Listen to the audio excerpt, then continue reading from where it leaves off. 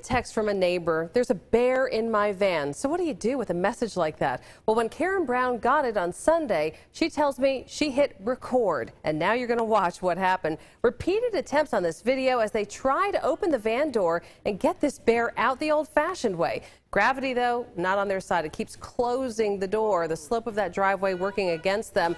Then, pow! This bear breaks the glass, and you see Karen's neighbor, the husband there, bolt. The window had opened slightly. The bear had the brake it needed to break the glass. He's putting the window down. Let's go in. Let's go in. Okay.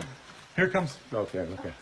It was shocking and exciting and funny, but you almost forget about the danger. That bears really are dangerous. They're very big and they're unpredictable. It seems like they saunter around here and ignore us and wander around, but we don't know if they'll be aggressive at any point.